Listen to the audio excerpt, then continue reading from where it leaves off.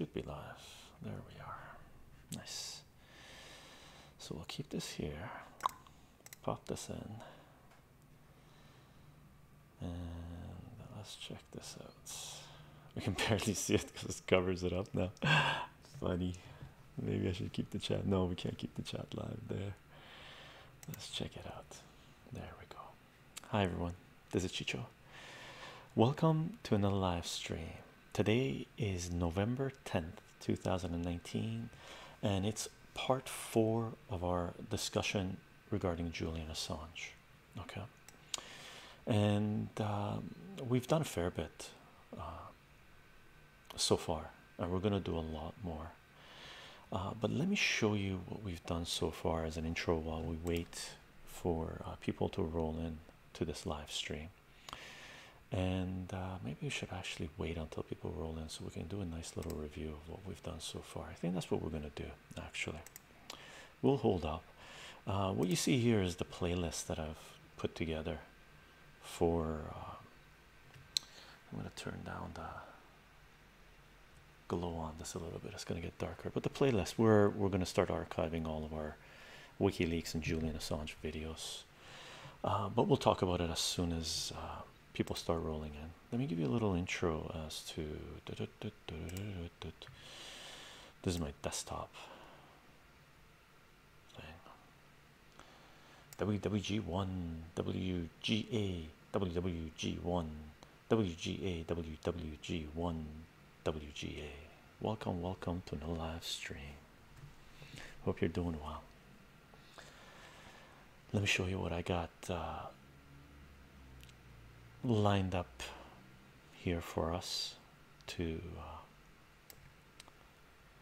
just a little intake, because this is going to be a heavy stream, I think. Merely Human, how are you doing? Hope your day is well. Hello everyone. Hello Merely Human. Welcome to another live stream. Corrupt Cyanide, hello, how are you doing? If you're following the videos we're loading up on BitChute and YouTube, I just loaded up the liqueur video that we live streamed in August.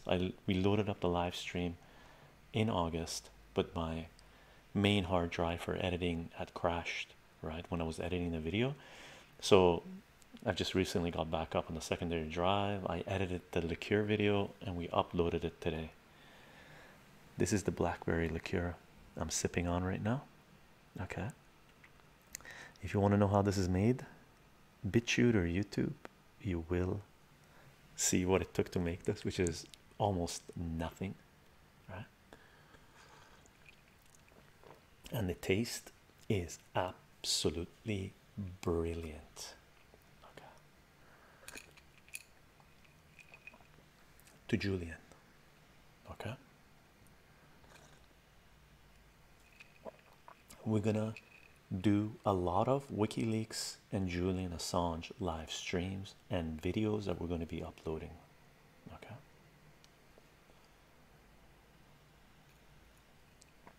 it is fantastic.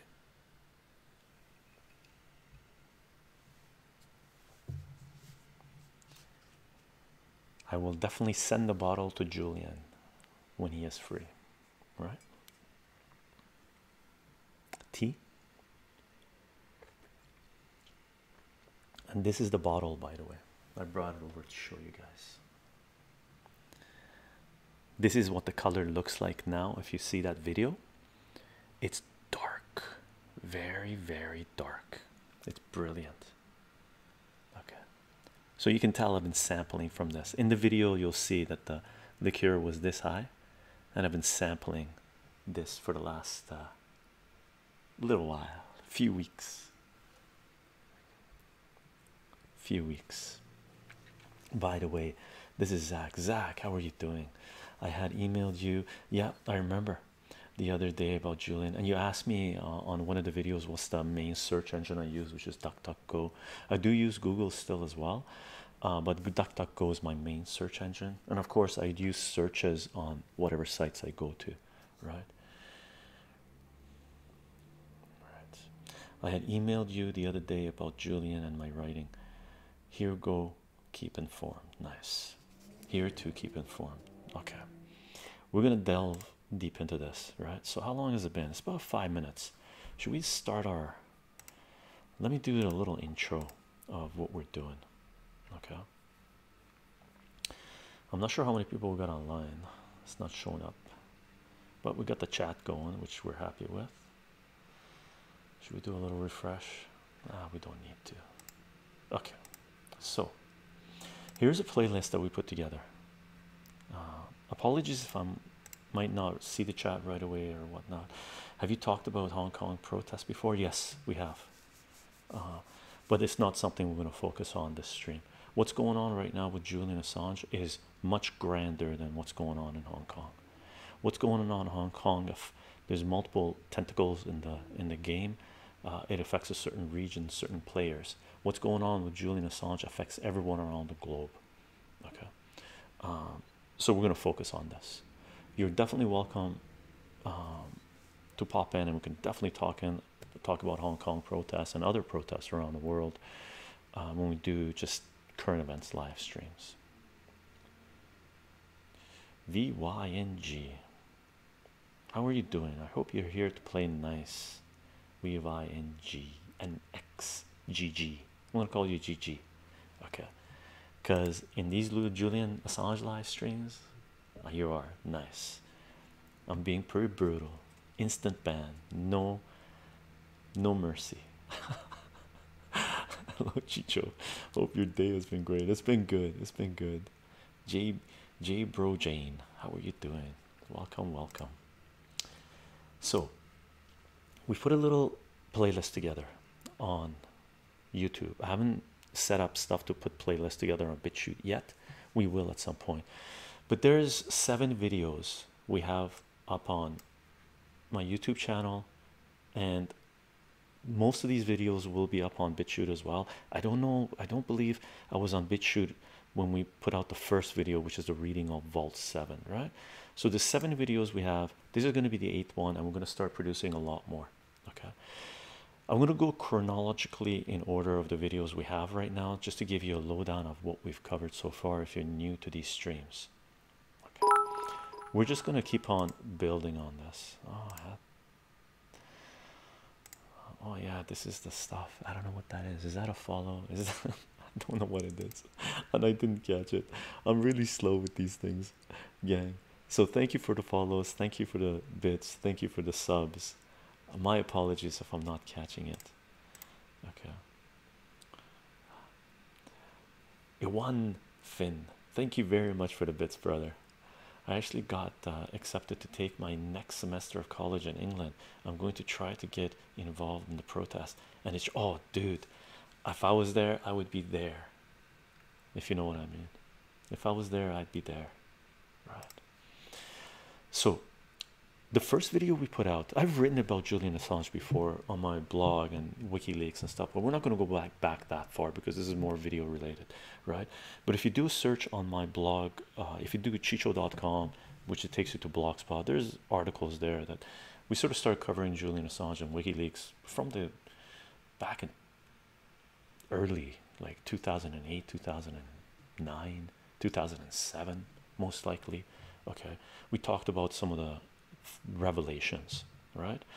But for the videos, basically I started with the first video we put out straight up, specifically focus on WikiLeaks and Julian Assange, which was WikiLeaks, which is this video. I'm just going to pop it in. Okay, falsely believe it's a whispering WikiLeaks Vault 7 Year 0 CIA hacking tools revealed, and this is an ASMR reading, right?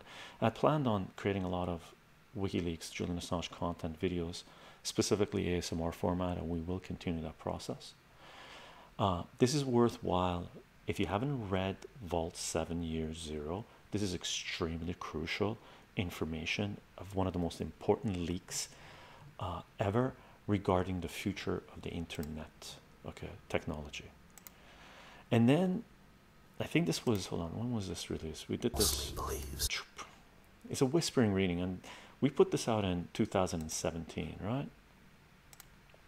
And then in 2019, Julian Assange was extradited from the Ecuadorian embassy, and we put out 2 streams, which is This guy here, Julian Assange. Hopefully this stuff's showing up. Actually, I should check this. Yeah, it is. Cool. Back we go.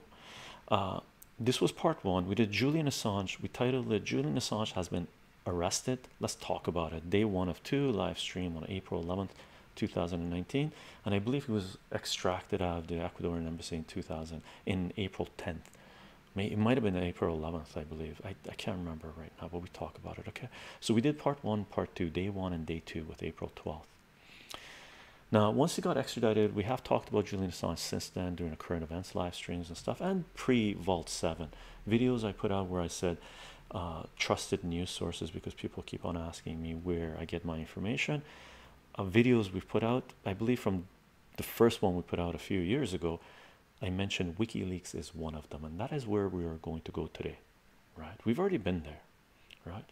Because after the 2 streams we put out when Julian Assange was extracted out of the Ecuadorian embassy, we were in a waiting period, right? Because he had to serve 50 weeks in jail for skipping bail, which was basically maximum they give to anyone who's 52 is the maximum. They gave him 50, which was ridiculous from the get-go, right? So you knew right off the bat this is a complete show trial that we are about to witness in the year 2019, right? Incredible. If you ever have studied history and you have read about show trials, this is one of the greatest show trials in human history. Irrelevant of where you stand, if you support Julian Assange or you don't support Julian Assange, if you want to know what history is about, how it is written, where it comes from, who controls it, right? What people recollect, how society is controlled, right? Social engineering, how it takes place, and how governments play the population, right? And how many people, the masses, follow the herd mentality until they are completely lost in their own insanity, right? You should be following what is happening to Julian Assange. So we're in a waiting period, 50 weeks. A few weeks ago, a couple of weeks ago, Julian Assange was supposed to be let out, but he wasn't. He was still being held. He had his first hearing for the extradition to the United States, right? Since that time, we've done 3 live streams. We did Julian Assange, WikiLeaks Manning, collateral murder video, and the extradition hearings. That was Julian Assange part 1, kicking off our work on what's going to, following the events of what's taking place to Julian Assange. And this is going to be a long, extended thing that's going to play out. All right. So we did part 1. Part 2, unfortunately, we had to cut and we split it up into 2 pieces. All right. And then we did part 3. In part 1, the main thing we looked at was the collateral murder video. Okay. And we'll get into why that is extremely important. Where is the collateral murder video? Here's a collateral murder video. We talked about this. We watched the short version of the collateral murder video. Okay. And we didn't look at this video, but we read some other information, a little bit here, a little bit there. We covered a fair bit of stuff, right? In part 1. In part 2, we talked about Julian Assange and WikiLeaks and protests in Chile because they're kicking up huge. And in part 2B, where we had to cut the string, we talked about Noam Chomsky and conspiracy theories and how people are being manipulated into what, here, let me bring this up, what Malcolm X would say. Here, let me read you this, because at the time I couldn't find it, but what basically, and by the way, this is my website. I'm sorry if the thing's not showing everything because my face is there, right? But you can find it easily. We sort of took this quote, sort of ended with this quote when we talked about for part 2, right? Where, quoting Malcolm X, warned us in his Abudan ballroom speech in Harlem in December 13th 1964, right? Quoting Malcolm X, the press is so powerful in its image making role. It can make a criminal look like he's the victim and make the victim look like he's the criminal. This is the press, an irresponsible press. If you aren't careful, the newspapers will have you hating the people you hating the people who are being oppressed and loving the people who are doing the oppressing, end quote. Right? And I have a whole bunch of stuff here for Malcolm X that we're gonna expand on this quote. Very, very important. It's something that, by the way, it's something that let me just make sure this is showing up. It should be showing up.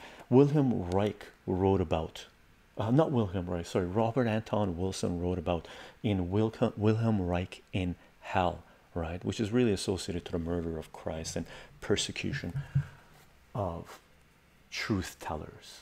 Okay, and we've talked about this and whatnot. I just want to make sure we're doing a nice little review of what we've covered so far, right?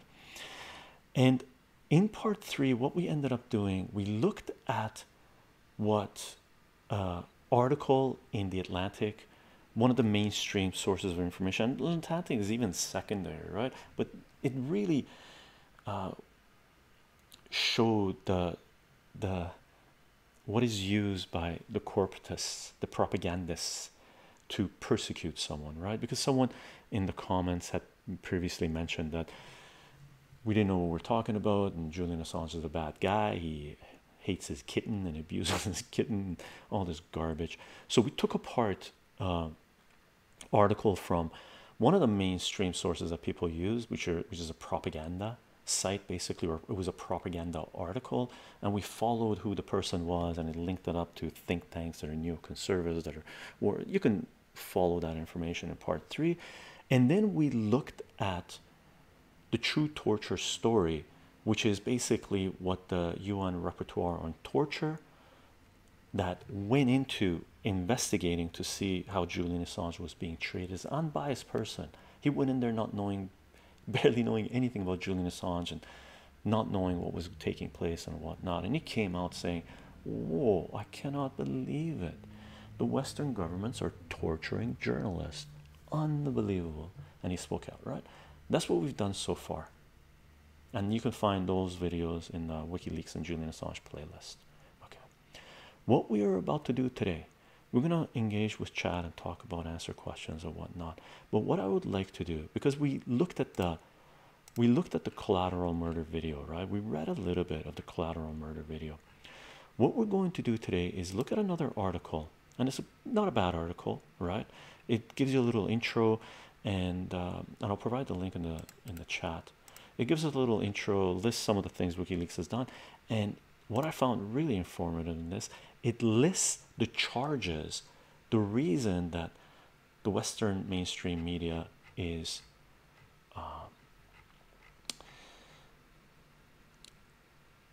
the reason why the governments, the United States government, is after Julian Assange and why they are extraditing him, right? And here's the description and the link in the chat. Okay, I'll come back to the chat. We're gonna read it, but what we're going to do is go through this list, all the reasons that they've given that they're saying Julian Assange has been committing crimes, why they want him extradited to the United States and locked up, right? And if we in the West, because I've come across a lot of people who are defending the actions of the government of the United States, UK, Ecuador, and whatnot, and are pro the persecution, the crucifix, should we use the word, right? The murder of Christ, right? They're 100% pro what is the governments are doing without really knowing what the charges are that are against Julian Assange, right? So we're going to make our way through these charges. The first one, of course, one of them was the collateral murder video that we covered already. So we're going to go to the WikiLeaks page, right? And on their main page they have all this stuff. And hold on, let me turn off my, because I know this thing doesn't show up, let me turn off my little image here on this side, right? I'm just going to turn off this video, and if you go here on the main WikiLeaks page, if you click on this, boop, okay, it takes you to all the leaks, and you can scroll down this thing and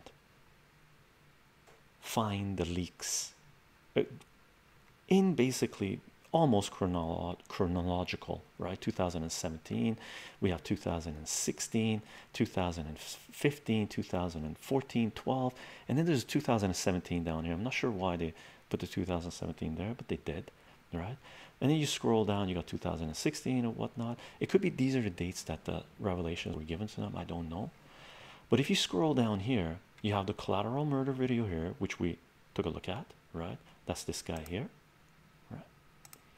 And what we are going to do, we're going to go read the Guantanamo files. That is the main thing that we're going to do today. We're going to read this. It's a long read, okay? And we're going to look at some other stuff I've already bookmarked. Maybe we'll see where the chat takes us. Okay, I just want to give that little intro to everyone, and I'm going to pop my video back up, boop, and take a look at the chat and get caught up. Okay, and I have the chat on this side because this stuff is flushed to the left to a certain degree.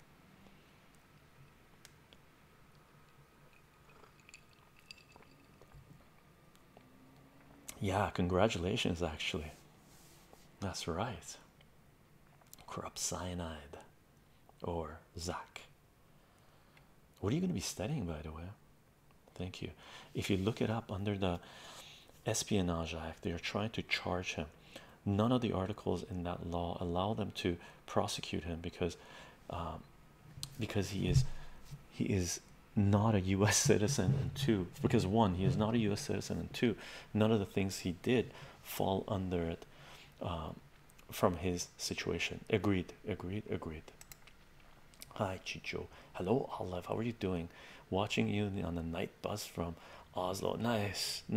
I hope it's a nice long bus ride. We're gonna be here a while. Is this working out okay? This is working out okay. Nice. Okay, now how about we go through this? Let's have a read through this article. And by the way, the charges that they filed against Julian Assange, I'm sorry if I'm scrolling really fast, we'll read the charges. Actually, we'll read the charges later on, but the only one that really can even hold water, which it won't, would be conspiracy to violate the Computer Fraud and Abuse Act, CFFA, 5 years, right? But that one is for Americans, US, and there's already people who haven't been extradited for this stuff that US has gone after and whatnot. Everything else is what journalists do, and this is even what journalists do, number 18, right? Because all journalists try to protect their sources, right? From all accounts of all journalists that with any amount of respect for their journalistic abilities, right? If they're holding true to their oath. So the rest of these we're going to read, okay? But let's go up to the top and have a read through this article. I am studying creative writing with a focus on journalism. Oh, dude. So you're in for a rough ride. Corrupt. You're in for a hell of a ride. I hope you're ready for it. From the sounds of it, from our email conversation, what you wrote, it sounds like you know what you're getting yourself into, brother. Right? It's going to be an interesting ride. Should we have a read through this, gang? Let's have a read through this. I'm gonna close this Malcolm X one. And let me do a refresh on this. Hopefully we're not gonna lose the chat. I don't think we'll lose the chat.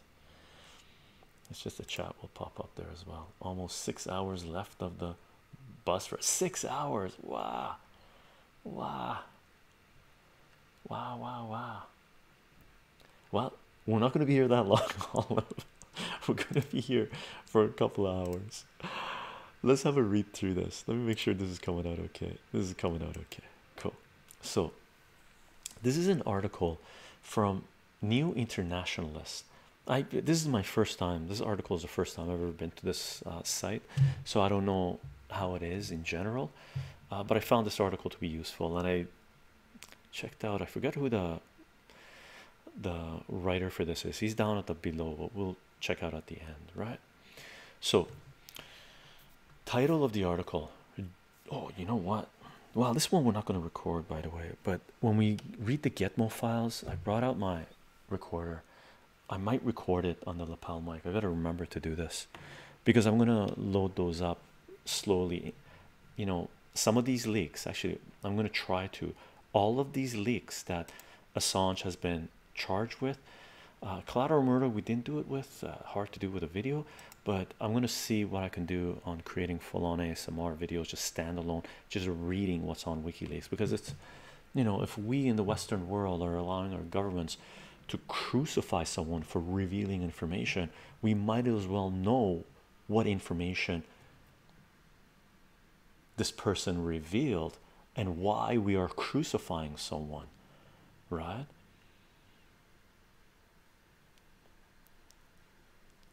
Just putting it out there, right? Good idea for us to know why we are doing this. Let's read the article. Quote, journalists must pay attention to Julian Assange. And this article was written on October 31st, 2019. Free press, and it's from the New Internationalist. And it says various authors, more about various authors. Okay. Quote, Julian Assange recently faced another stage in the process to extradite him to the US, where he could face 175 years of jail time. Felicity Ruby and Naomi Colvin examined implications for press rights and freedom of speech. Quote, the UK media has long adopted a cynical attitude towards Julian Assange, but recently footage of WikiLeaks publishers' recent court appearance is prompting many to have second thoughts. Okay, oh, we can't have that up.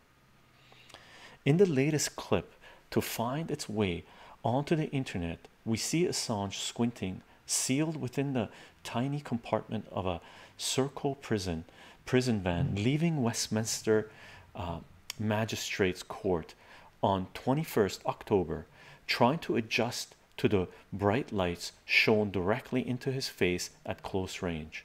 Several hours earlier, a large and loud crowd of supporters had intercepted another Serco van, but all the chanting, cheering, and solidarity was in vain.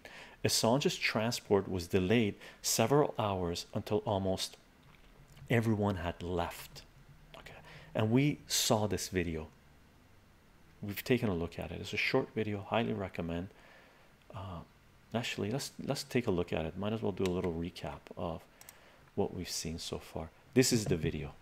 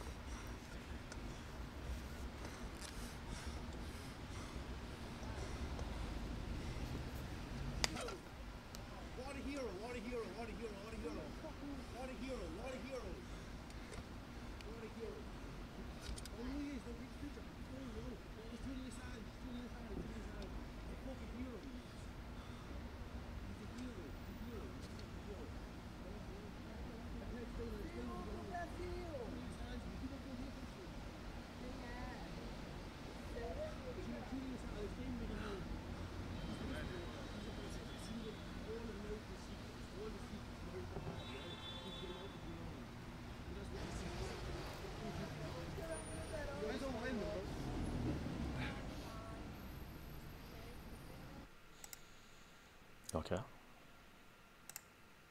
I'm just going to check on chat every so often, if we take a little break for a video or something, just to keep up with the chat. I am ready for the journey. I don't know, it will be a fight, but if it improves the world, I'm ready for it. Awesome, brother. Everyone is focused on the rights of press, and that is important, but the scare I see is that this sets a precedent that any government can do anything and get away with it. For example, Task Force 373 is a kill squad in its most basic form. They kill children and many civilians, and with this and other things that Assange leaked to to us is still getting away with all of this scotch free. If Julian is extradited, the governments of the world can virtually do anything to us and get away with it. 100% agree. 100% agree. And we're going to tackle that. We're going to look into this stuff. All right. We're going to read the leaks. I'm just turning down the glare on the computer for myself a little bit. We're going to continue with the article. Quote, Assange looked despondent. His lawyers had requested a routine postponement of his main extradition hearing, which was refused. Apparently, after the prosecution took instructions from U.S. representatives during a 10-minute recess, his lawyers also requested the magistrate schedule time for arguments about the political nature of the charges against Assange, given that the UK-US extradition treaty stipulates that if the offense is political, extradition must not proceed. The fact that for several years Assange's meetings with lawyers were filmed and streamed live to the CIA was also raised as a critical issue, but to no avail.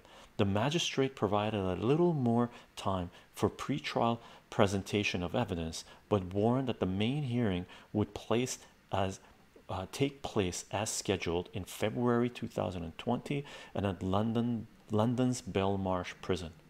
According to eyewitnesses, Assange appeared disoriented and distressed in court, exhibiting the physical and psychological symptoms of someone arbitrarily detained for 9 years. UN Rapporteur on Torture Nils Melzer has put it in thus, quote, the evidence is overwhelming and clear. Mr. Assange has been deliberately exposed for a period of several years to progressively severe forms of cruel, inhumane, or degrading treatment or punishment, the cumulative effects of which can only be described as psychological torture. End quoting Nils Melzer. Back to the article. Assange completed his sentence in Belmarsh maximum security prison for bail violations on 23rd September, thus completing his punishment for applying for receiving political asylum. For many years, we heard that Julian was in the Ecuadorian embassy to avoid allegations of sexual misconduct in Sweden, despite the fact that no country on earth gives asylum to non-citizens to avoid sexual misconduct allegations. As subsequent events have demonstrated, Assange's fears were more than justified. Assange broke bail conditions in order to seek asylum from the scenario he now faces: life imprisonment for publishing. Ecuador granted that asylum because the US obviously intended to prosecute Assange for publishing. This was confirmed shortly after his extradition from their London embassy, a moment for which the US was poised and ready. Assange also received asylum because he was without the support of the country of which he is citizen, end quote, Australia. While the cross-party bring Julian Assange home parliamentary group, end quote, has recently been established in Australia, for the time being his own government remains mute. The indictments for which Assange is now imprisoned have nothing to do with Sweden, Russia, Trump, or his cat. They are a straightforward attempt to prosecute a publisher for committing acts of journalism, specifically the release of the 2010-2011 on Guantanamo Bay, the wars in Afghanistan and Iraq, and Cablegate. These are the most significant series of public interest disclosures of our times. The U.S. Justice Department's case will hinge on whether it can successfully defend national security journalism as a form of espionage. Successfully redefine national security journalism as a form of espionage. Assange is the first publisher ever to be charged under the Espionage Act, under which it is not possible to mount a public interest defense. Even those who have spent years demonizing Assange have balked at this lunge of extraterritorial executive power by the US government. The New York Times, the Washington Post, the Wall Street Journal, and the Guardian have expressed grave concern about the charges he faces. UK Special Envoy on Media Freedom, Amal Clooney, stated at the June Global Conference for Media Freedom the charges criminalize common practices in journalism, which the American Civil Liberties Union has warned. Establish a dangerous precedent that can be used to target all news organizations that hold the government accountable by publishing its secrets.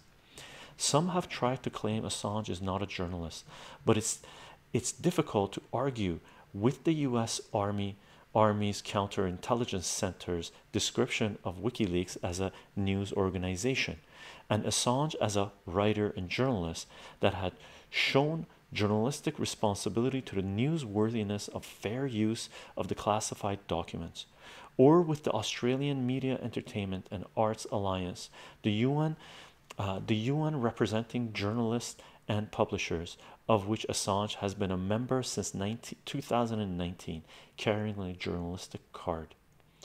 For his work, he was presented with the Walkley Award for Most Outstanding Contribution to Journalism in 2011, the Martha Gellhorn Prize for Journalism, the Economist New Media Award, the Amnesty International New Media Award, and a dozen others.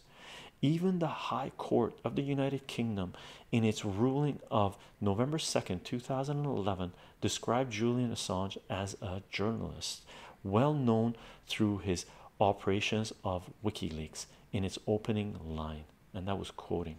Okay. For this journalism, he is held alone for more than 20 hours a day in a cell on the health ward of Belmarsh, only just able to receive documents from his lawyers. Years of unsympathetic and hostile treatment from his peers have left him almost as alone in the public realm as he is now in Belmarsh. And yet it is on this man, resilient but much weakened after a decade of unrelenting pressure, that the future of the freedom to report and to read rests. We have what we have learned from WikiLeaks. So before we continue on with the next section, I'm just going to check on chat. Okay, cool. We're all going with reading. I'm going to have a little sip of tea.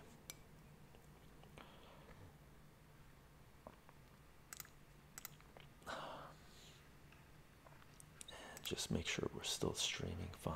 We're still streaming fine. Cool. Let's go back to the article. Quote, what we have learned from WikiLeaks.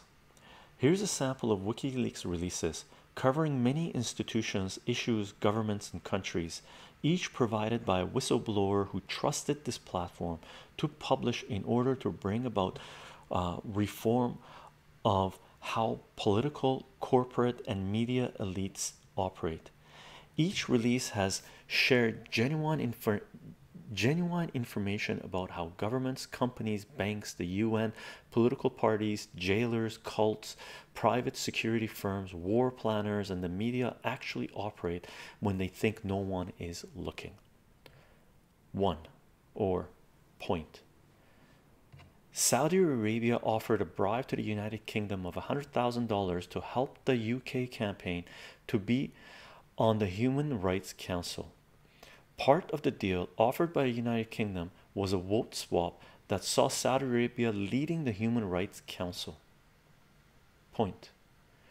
Cables were used in evidence to reveal the truth about the United Kingdom's establishment of a marine reserve around Diego Garcia. It was to protect US base and prevent the Chagos Islands from ever returning home. Islanders from ever returning home. Point. The IAEA had warned Japan about safety issues at nuclear plants in 2009, years before the Fukushima disaster, particularly that its power plants could not withstand powerful earthquakes.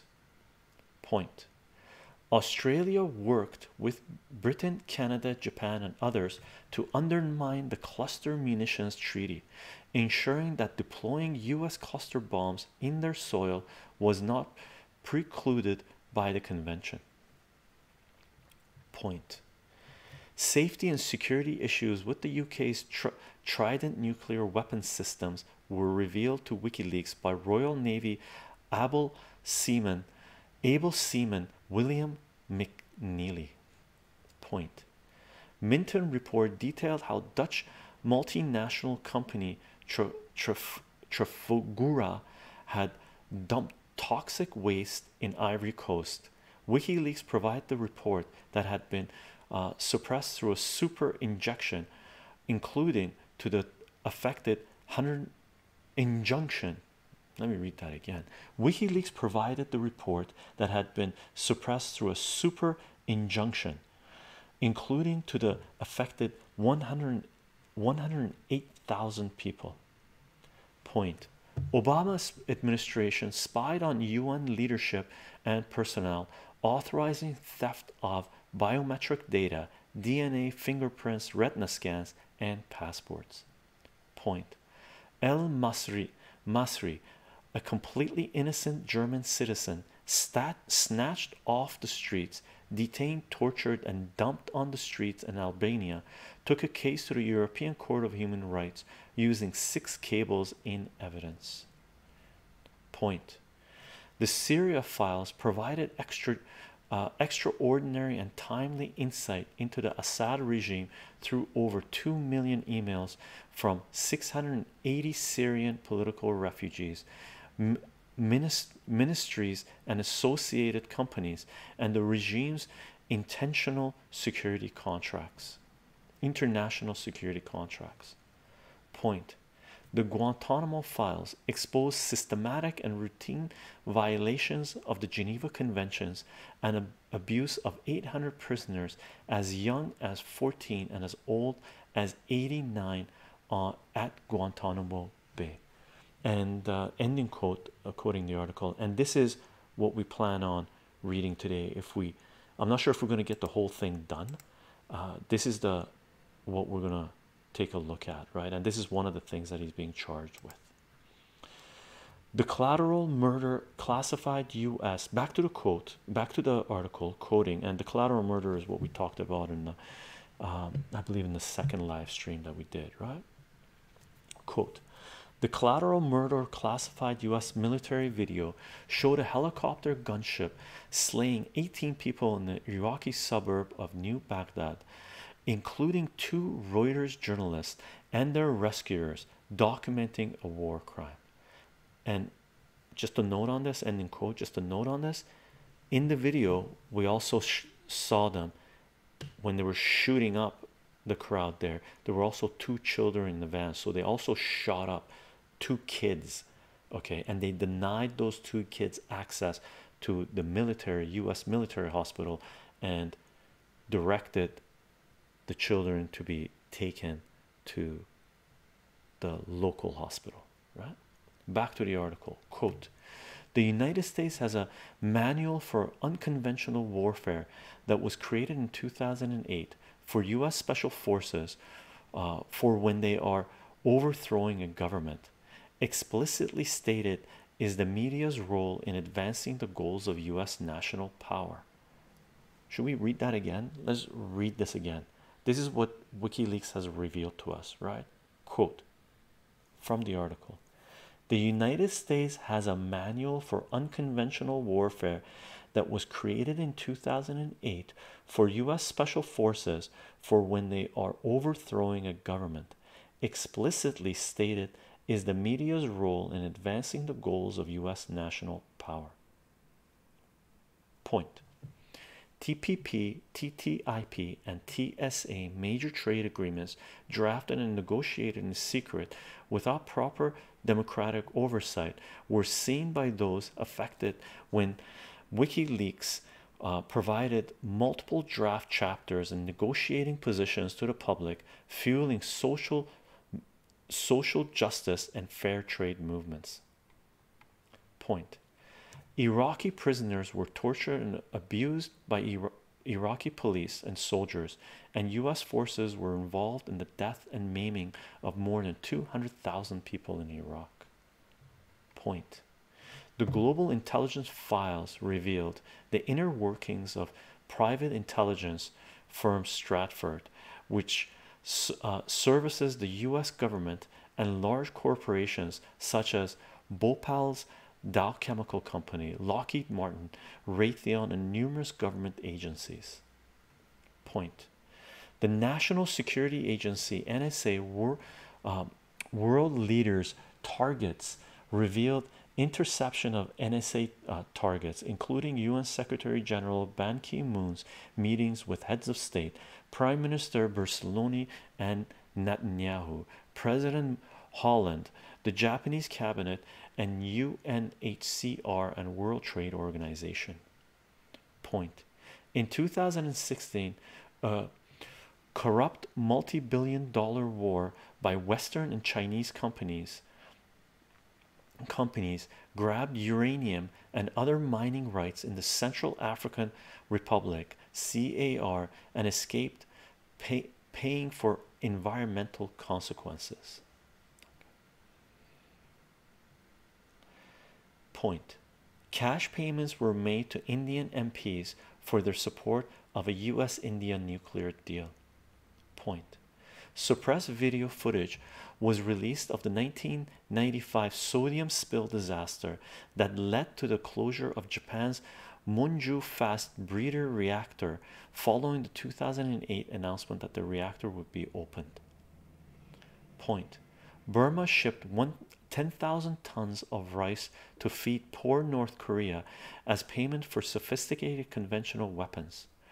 The cable references a business source stating that exchanges of weapons for food had gone on for more than 5 years. Point. Over 650,000 critical documents relating to Russia under Vladimir Putin have been published, including releases about surveillance contractors in Russia. Okay. The article continues. The charges listing them like this makes clear for which releases he is charged and the penalties for various activities associated. Okay, so I'm just going to go back to the chat before we continue with this next section. You look like I play the stocks. I play the stocks. Welcome to a stream. I hope you're here to play nice, and I can look like a lot of different people. Trust me. A lot of people say it's Serge Tankian, right, from System of a Down. Some people say I talk like Bob Ross when they look at my math and comic book videos. Manson, not so much. Now, let's go to back to the article. Okay. Now keep in mind, in the article up here, this is what I would like to cover, put on full-on ASMR videos on. Okay, doop, doop, doop. He listed him here. No, that's not it. Here we go. This guy here. So I'm going to read this paragraph to you guys again. This guy right here. Okay. The indictments for which Assange is now imprisoned have nothing to do with Sweden, Russia, Trump, or his cat. They are a straightforward attempt to prosecute a publisher for committing acts of journalism, specifically the releases of 2010-2011 on Guantanamo Bay, the wars in Afghanistan and Iraq, and collateral and Cablegate. Right, I'm pretty sure if we click on this it takes us to here. Right, so here's the Guantanamo file thing that we're going to follow, try to read today. We'll see. This is the Afghanistan war diaries. Okay, we'll take a look at this as well. And here's the Iraq collateral. Well, here's the Iraq war diaries. I guess collateral murder video was one of the main feature of that. Really, it lifted the veil, and we can talk about that a little bit more. Actually, we might talk about that a little bit more, right? And Cablegate. Okay, and here's the information for Cablegate. Okay, if we public library of U.S. diplomacy, Cablegate, and these were the Cablegate were just cables between U.S. politicians around the globe and what they were talking about, and revealed some stuff. I haven't delved too deep into that. Okay, but we should know why Julian Assange, what the charges are, right? There's 18 total charges. Here are the charges against Julian Assange. Julian Assange faces 18 charges. 1. Conspiracy to violate the Espionage Act. 10 years is the maximum punishment for that. 2. Violating the Espionage Act by Manning's obtaining Guantanamo Bay Naval Base Gitmo files. 10 years. 3. Violating the Espionage Act by Manning's obtaining Cablegate 10 years. 4. Violating the Espionage Act by Manning's obtaining Iraq logs. 10 years. Attempting to receive and obtain classified information. 10 years. That was number 5. Number 6. Unlawful obtaining and receiving Gitmo files. 10 years. Number 7. Unlawful obtaining and receiving Cablegate. 10 years. Number 8. Unlawfully obtaining and receiving Iraq war logs. 10 years. 9. Causing unlawful disclosure by Manning of Gitmo files. 10 years. Number 10. Causing unlawful disclosure by Manning of Cablegate. 10 years. Number 11. Causing unlawful disclosure by Manning of Iraq war logs. 10 years. Number 12. Causing Manning to communicate, deliver, and transmit Gitmo files. 10 years. Number 13. Causing Manning to communicate, deliver, and transmit Cablegate. 10 years. Number 14. Causing Manning to communicate, deliver, and transmit Iraq war logs. 10 years. Pure publication of Afghan war diaries. 10 years. That was number 15. Number 16. Pure publication of Iraq war logs. That's 10 years. Number 17. Pure publication of Cablegate. 10 years. And last one, number 18. Conspiracy to violate the Computer Fraud and Abuse Act, CFFA, and that's 5 years. Okay, and the last bit here for the article, Felicity Ruby is a doctoral candidate in the Department of Government and International Relations at the University of Sydney. WikiLeaks is one of the case studies in her research. Naomi Colvin works on whistleblowing research and policy at international NGO Blueprint for Free Speech. So the two main people credited with this, I guess it was anonymous, but Felicity Ruby and Naomi Colvin. Okay, so there's a lot of these charges are triple for, right? One of them is Espionage Act by Manning obtaining something, right, and then receiving the files, the same files, and then publishing the same files, right? So if you take 18 divided by whatever 4, you get 12 of these things are related to the 4 things, and then there's helping Manning and all that jazz. It could be a little bit, you know, numbers this way or that way, but there's mainly 4 things that Assange is being charged with here. One of them is WikiLeaks reveals secret files on all Guantanamo prisoners. Okay, I'm just going to go to the chat to see where we are, see if there's any comments. Have you ever read the book Just Mercy? It's about racism in the American South judicial system. The court corruption reminds me a lot about this corruption. No, I haven't read that. Corrupt Zach Cyanide. I'm gonna call you Cyanide here anyway. This all applies to American citizens and government officials, not international components. Manning could be charged, I see that, but not Assange. And Manning was charged, and Manning was what's the word? I forget what the word is that Obama let her go, right? she's still, someone pointed out that she still took on the guilt but commuted sentence. I guess that's the word we're looking for. Post-apocalypse, I think that there's a room to criticize the release of raw information because it can have negative consequences, but it can also have positive consequences, and keeping some information secret can also be harmful. Post-apocalypse, to a certain degree, I agree, but WikiLeaks does go through a vetting process. They don't release the raw stuff as far as I know. They run filters through, and they took out a lot of names and stuff like this in the past. They've, I don't believe they've gotten sloppy. As far as I know, they haven't had to retract anything, and I don't believe, as far as I recall, they've gotten sloppy to release anything, because there has never been a charge for WikiLeaks against Julian Assange, and we didn't see it in these charges that states that they're being charged for releasing information that caused the death of certain people. Deep State has done that. There are certain people that have, politicians that have done that, but WikiLeaks and Julian Assange hasn't. There was one person that actually released the name of a CIA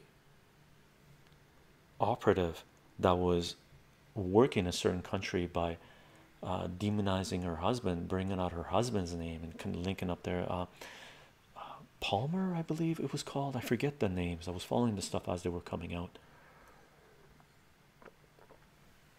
This is a little bit of electrolytes and stuff. Okay. Now we're about an hour into this stream. Let's scroll down. Let me show you how much information is in here. This is regarding the Gitmo files, right? We should be able to do this in an hour. Now what I'm going to do, I'm going to record this as well on this, so we can have the recorded version. Hopefully it'll be a nice recording.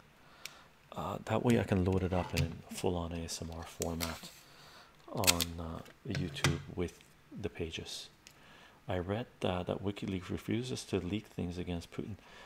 No, Clink Clock, in this article, one of the main things that they have released, highlighting here, we can go to the release. Okay, WikiLeaks spy files, Russia, right? So WikiLeaks has released stuff on Russia, and what does he release? If we go back to the article, I'm just going to read the short version here because we're not going to focus on that right now. Over 650,000 critical documents relating to Russia under Vladimir Putin have been published, including releases about surveillance contractors in Russia. So if you've heard that, the odds are you've heard it from Western corporate mainstream propagandists, because that's what they like to propagate, right? That's what they like to propagate. Post-apocalypse, a book, Secrets and Leaks by Raul Sagar. It outlines how far we should go on how oh, this is regarding declassified information. We should handle government secrecy. I have yet to find a negative about Julian's leak, but I feel that if you read this, it will open up your eyes for the mass of the mass of the situation. Do you think WikiLeaks have been taken down? No, I still think they're legit, but unfortunately they're a hot potato right now. So what's going on, we're seeing disruptive innovation kick in, right? And there's a few different platforms now, a few different organizations that are leaking information, right? So with the deep state, with the centralized powers trying to clamp down on WikiLeaks, because WikiLeaks, it was revolutionary what Julian Assange and WikiLeaks have done. Grand, right? It's on the same level as cryptocurrencies, right? It's on the same level as the internet. Really, it's huge, right? This platform is one of the most important disruptive innovations, technological revolutions that has happened in human history, right? Huge, huge, huge. That is why we're spending so much time on this. Okay. 7, fake news, the other stuff, 100%. I wouldn't mind if you kept on streaming for 2 or 6 more hours. Awesome. I'll try, brother. I'll try. I won't last 6 hours. It's not gonna happen. We got math to do tomorrow as well, right? Um, Thank you for the love, though. If they try to take it down, then a lot of people would try to keep it up. Yeah, and there is not down, but unfortunately, WikiLeaks, we can see what they're getting. Here's the page on the leaks that they have, right? They're still getting leaks, they're still leaking information, main information. So if you go to the leaks page again, US embassy shopping list, Amazon Atlas, Dealmaker, AI, Al Yosef, Vault 8, like Vault 8, Vault 7 was huge. Like there's a reason I did the reading when we did the reading for Vault 7. This was huge. This was released in 2016, I believe. Vault 7, 2017, right? And the leak came out in 2017, and we put out the video in 2000. Mostly believes. That was me whispering. In 2017, like it was so important, it was so grand, its implication regarding information, that I put out the reading right away, as fast as I was able to process it, right? But if they weren't going after Julian Assange, WikiLeaks would have released a lot more information, I believe. A lot more information would have gone to them. Okay. Dante, how are you doing? Oh, you didn't get a notification. Pooper scooper. Eduardo, how are you doing? Congrats on Brazil, Eduardo. So far, long battle ahead. Okay, I think I'm getting ready to do this Gitmo file reading now, gang. The odds are I'm not going to check the chat. I want to focus on the reading because I'm doing the recording of it too. I'll check the chat after we do the reading. I'm gonna close this notepad that we have where we have the information. Thank you very much for the sub, brother Cyanide, much appreciated.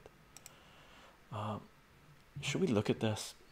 Man, I queued up some Obama speeches, right?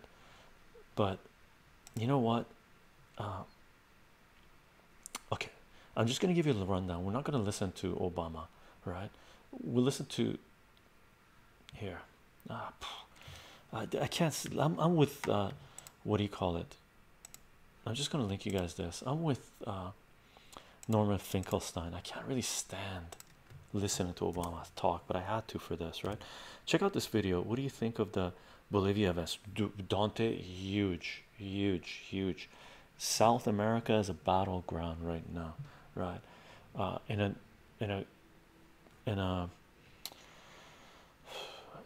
in the next current events live stream we'll definitely focus on it. I hope so. Anyway, I hope people will want to talk about it. It's huge. The battle for South America has kicked into full gear, and it's gonna get more intense. We're gonna see where it plays out. Okay, we're gonna see how it plays out. It's huge, huge, huge, right? So what I basically the history of torture when Obama came in was this. He came out and said we will not torture. First he said we do not torture, and then he said we will not torture, and then he came out and said we tortured some folks. Like really, we tortured some folks, right? We tortured some people, but you have to understand that it was paraphrasing Obama. It was after 9/11. People were pissed off, so you know, they tortured people. And then what was he going to do about that? Well, this is what he ended up doing about it. He said we need to look forward. No prosecuting anyone for torture. Okay, pretty important. That's what I linked in the chat. Huge, because what we're about to read is about torture. Okay, the Guantanamo files. I'm gonna close the murder collateral video, and we'll end kill the main WikiLeaks page as well. Okay. And what I'm gonna do is I'm gonna leave the chat open while we read this. That way, the chat's showing up in the video as well. What do you mean that you can't stand hearing Obama talk? His voice on his or his opinions? Not his voice, his opinions. The way he doesn't say anything, the way he justifies war crimes and murder and waging war. It's brutal, right? Oh, like here, if you want, we listen to it. Olive, keep this video in mind, right? Keep this video in mind. Should we, you know what? Let's do work. Let's do. We'll go through the videos. Olive, you got time. You're on a train. We got time, and for sure we'll try to finish off this reading, right? Because I'm going to record it. So we're going to read the whole Gitmo files after we watch these videos. Okay. Here's Obama. I don't know what the date for this is. It says January 22nd, and I can't find out where it was uploaded. Like, it's crazy. So let's just play this. This morning I signed 3 executive orders. First, I can say without exception or equivocation that the United States will not torture.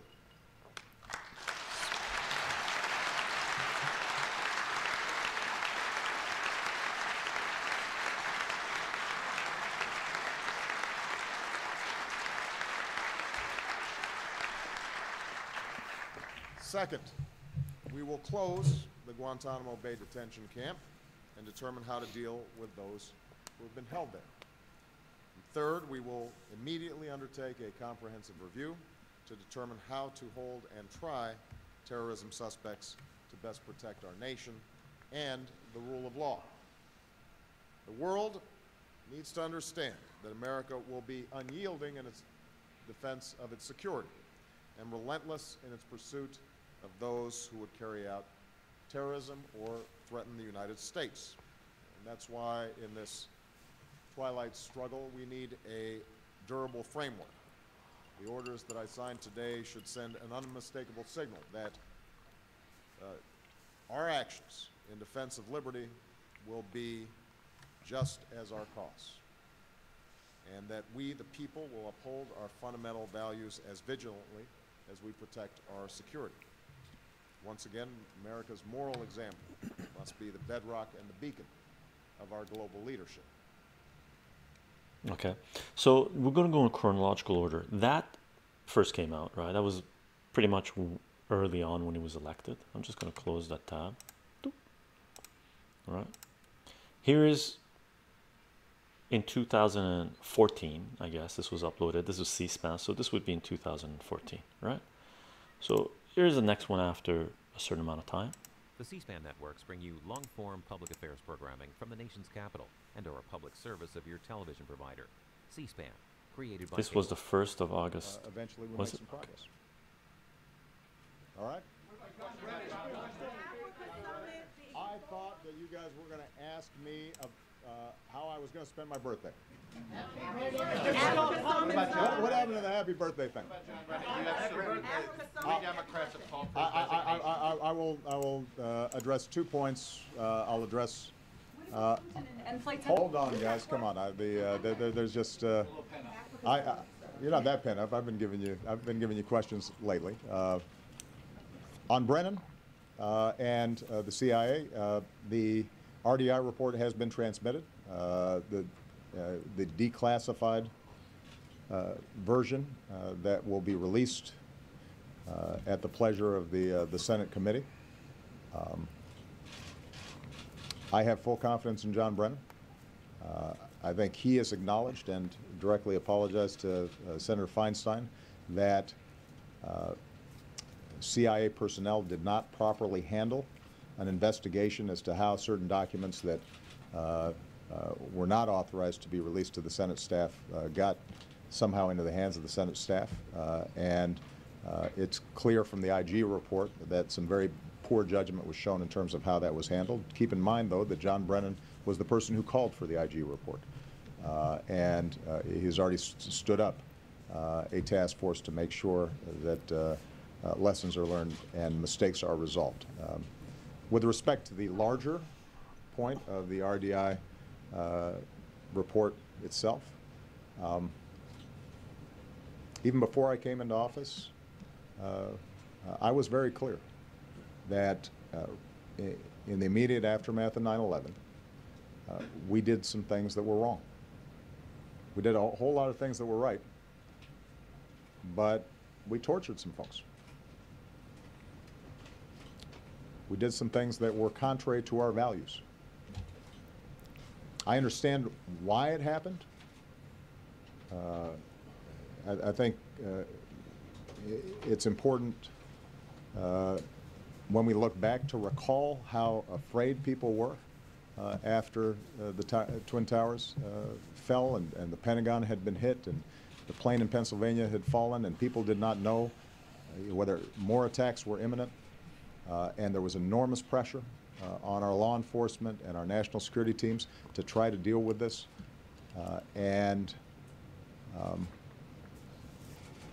It's important for us not to feel too sanctimonious in retrospect about the tough job that those folks had. And a lot of those folks were working hard under enormous pressure and are real patriots. But having said all that, we did some things that were wrong. And that's what that report reflects. And that's the reason why after I took office, one of the first things I did was to ban some of the extraordinary interrogation techniques that are the subject of that report. And my hope is that this report reminds us once again that the character of our country has to be measured in part not by what we do when things are easy, but what we do when things are hard. And when we engaged in some of these enhanced interrogation techniques that I believe, and I think any fair-minded person would believe, were torture, we crossed the line. And that needs to be needs to be understood and accepted. And we have to, as a country, take responsibility for that, so that hopefully we don't do it again in the. So keep that in mind, right? He's admitting that the United States tortured people. Now you have to also appreciate what that torture brought. It was because of lies stated by people being tortured by the United States that the war in Iraq was really rubber stamped. Boom. Because people that were being tortured, they lied saying that Iraq was trying to get nuclear weapons and all that jazz, and that everybody knew. Anyone that knew anything knew that wasn't happening, and they weren't involved with Al-Qaeda. But because they were able to get people that they were torturing to say whatever they wanted, they brought that saying, oh, these people told us that, right? The results of torture are huge. They didn't torture children. Olive, they did. Omar Khadr. Omar Khadr. Khadr. I don't know if I'm pronouncing his name right. They tortured children. Omar Khadr was 14 years old when he was tortured. Here, let's find out. Omar Khadr, this guy. Omar Khadr. Okay. Should we go Wikipedia? I don't like Wikipedia. Not for this kind of stuff. I'm just going to give you his face. Omar Khadr. This is him now. Okay. He was 14 years old when he was tortured. Canadian police handed him over to the Americans. The Americans sent him to Guantanamo Bay, and he was tortured. For years he was tortured. Brutally tortured. Okay, brutally tortured. Anyone that says the United States not, this is what he looked like when he was tortured, when he was taken in. 14 years old. Okay, that's it. the United States tortured children. No one can say that they didn't. However, let's follow the next video. Here's the next video. What did Obama do to those people who tortured people? War crimes. Keep this in mind. Keep this in mind. Children were killed by U.S. kill squad in Afghanistan on top of the torture. This is insane. It is insane, Olive. It is 100% insane. So keep this in mind. The United States torture. We're about to read the details of Guantanamo, right? Like, this is huge. Like, I don't understand. Anyone that I can guarantee you, 99.99999% of the people that want Julian's head on a stick really don't understand what WikiLeaks has revealed, that the United States tortured children, right? The least of it, right? Like, that's one of the reasons why we're doing these readings. Now, keep this in mind. Okay, I don't think I can catch your evening streams anymore since I'm in Europe and started going to bed at reasonable times, Dante. Anyway, good night, Joe. Good night, Dante. Thanks for being around. I'll keep it in mind. I'll start putting earlier streams on. Okay, for me, I move it around right now a fair bit. But brother, thank you for being here. Like, seriously, what you do and what you've done is phenomenal. Very much appreciated. Good night. I hope you have fantastic dreams, man. Okay, here's Obama. This video was released in 2009. I think this is, I don't know when this was. This is 2009, right? So check this out. He's being asked basically, what are you going to do about people who tortured people in the US government, American military torturing people? Is war crimes. They have to be held accountable, right?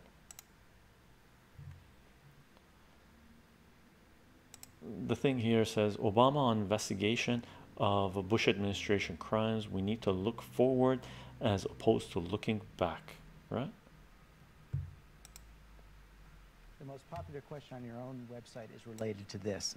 On change.gov, it comes from Bob Furtick of New York City, and he asks, will you appoint a special prosecutor, ideally Patrick Fitzgerald, to independently investigate the gravest crimes of the Bush administration, including torture and warrantless wiretapping?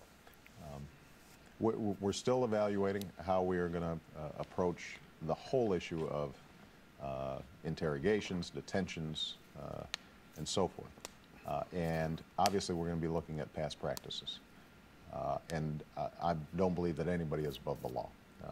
On the other hand, I also have a belief that we need to look forward as opposed to looking backwards. And part of my job is to make sure that, for example, at the CIA, you've got extraordinarily talented people who are working very hard to keep Americans safe.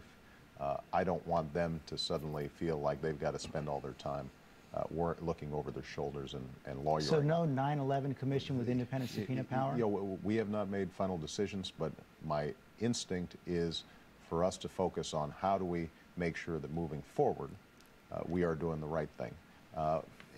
That doesn't mean that if somebody has blatantly broken the law, that they are above the law. But my orientation is going to be to move forward. So let me just press that one more time. You're not ruling out prosecution, but will you tell your Justice Department to investigate these cases and follow the evidence wherever it leads? What I think my general view when it comes to my Attorney General is he's the people's lawyer.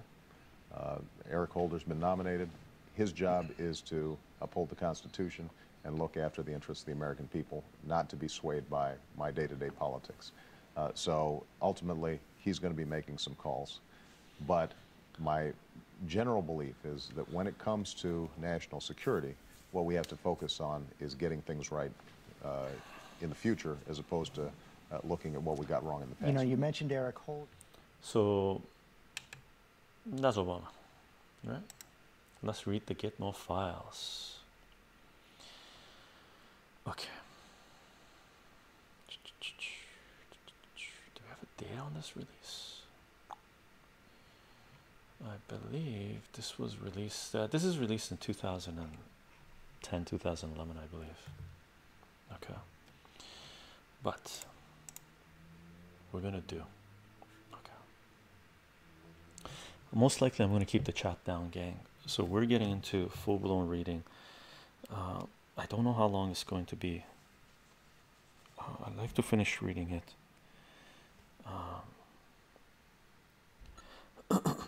Test 1 2 3. I'm gonna lock this up, this recording. He is blatantly trying to avoid the fact that they are not going to push legal action. 100%. Obama quote, we tortured some folks. We tortured some folks. Some of those folks were 14 years old and we tortured them for years. Right?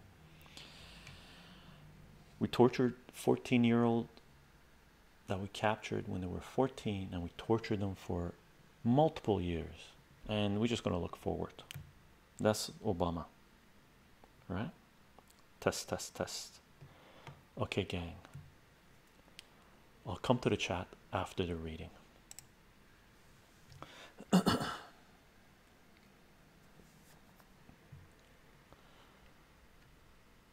Gitmo files released so far 765 out of 779. WikiLeaks reveals secret files on all Guantanamo prisoners.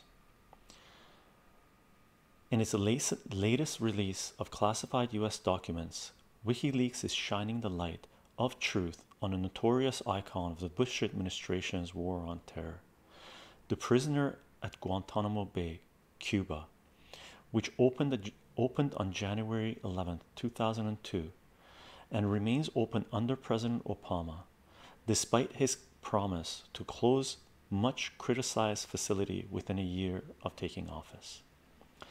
In thousands of pages of documents dating from 2002 to 2008 and never seen before by members of the public or the media, the cases of the majority of the prisoners held at Guantanamo, 765 out of 779 in total, are described in detail in memorandum from JTF Gitmo, the Joint Task Force at Guantanamo Bay, to U.S. Southern Command in Miami, Florida. These memoranda, known as Detainee Assessment Briefs, DABS,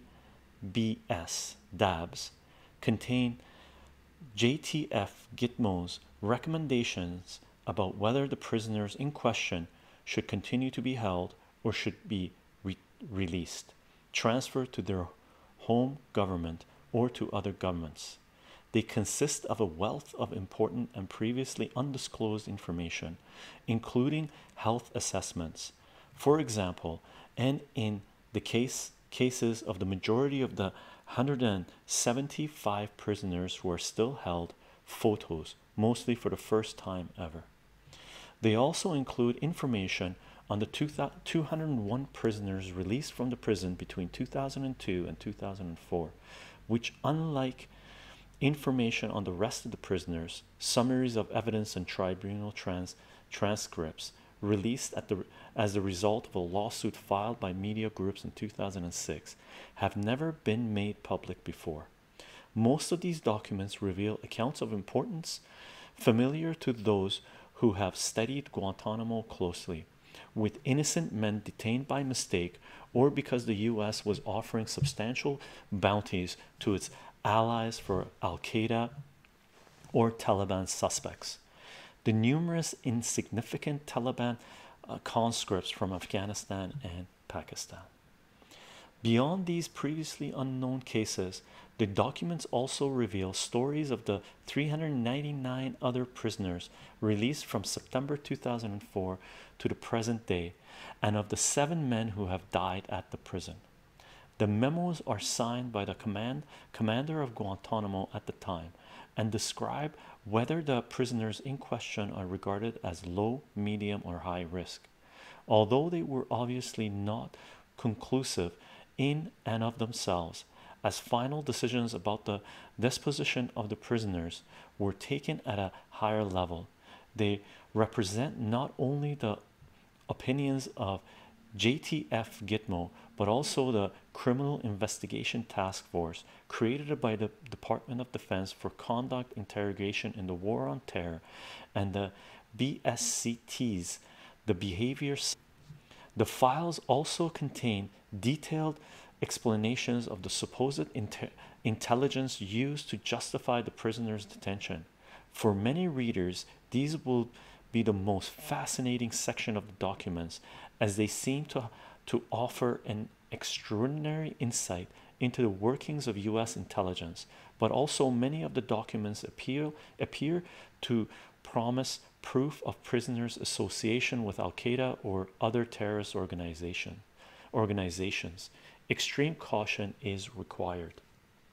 The documents draw on the testimony of witnesses, in most cases the prisoners' fellow prisoners, whose words are unreliable, either because they were subjected to torture or other forms of coercion, sometimes not in Guantanamo but in secret prisons run by the CIA, or because they provided false statements to secure better treatment in Guantanamo. Regular appearances throughout these documents by witnesses whose words should be regarded as untrustworthy include the following: high-value detainees, quote, high-value detainees, or quote, ghost prisoners. Please note that ISN and the numbers in brackets following the prisoner's name refer to the short, quote, interment serial numbers, by which the prisoners are or were identified in US custody. Abdu Zabadi, ISN 10016, the supposed high-value detainee seized in Pakistan in March 2020, who spent 4.5 years in CIA prisons, including facilities in Thailand and Poland, subject to waterboarding, a form of controlled drowning, on 83 occasions in CIA custody, August 2002. Abdul Zabadi was moved to Guantanamo with 13 other high-value detainees in September 2006. Ibn al-Shaki al-Libi, ISN 212, the emir of a military training camp for which Abdul Zagabi was the gatekeeper, who, despite having his camp closed by the Taliban in 2000 because he refused to allow it to be taken over by Al-Qaeda, is described in these documents as Osama bin Laden's military commander in Tora Bora. Soon after his capture in December 2001, al-Libi was rendered by the CIA to Egypt, where, under torture, he falsely confessed that Al-Qaeda operatives had been meeting with Saddam Hussein to discuss obtaining chemical and biological weapons. Al-Libi recanted his particular lie, but it was nevertheless used by the Bush administration to justify the invasion of Iraq in March 2003.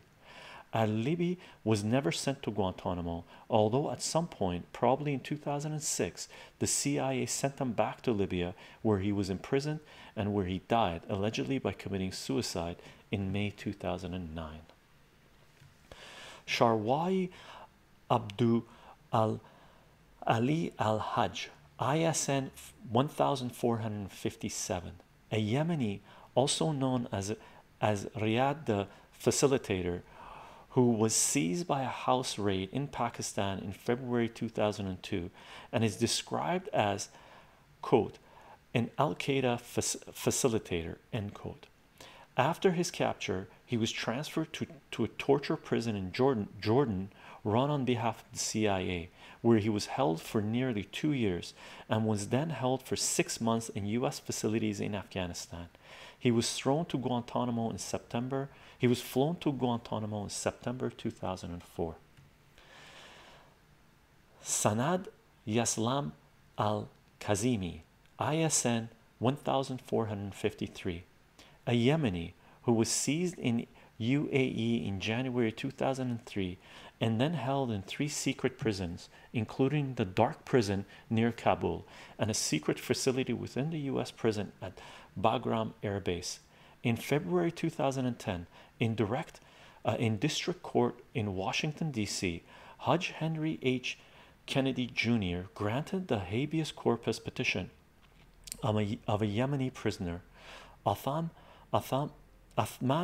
Abdul Rahman Muhammad Athaman, largely because he refused to accept testimony produced by either Sharkwai al-Hajjad or Sanad Kazemi, as he stated, quote, "The court will not rely on the statements of Hajj or Kazemi because there is unrebuted evidence in the record that at the time of the interrogations at which they made the statements, both men had recently been tortured," end quote.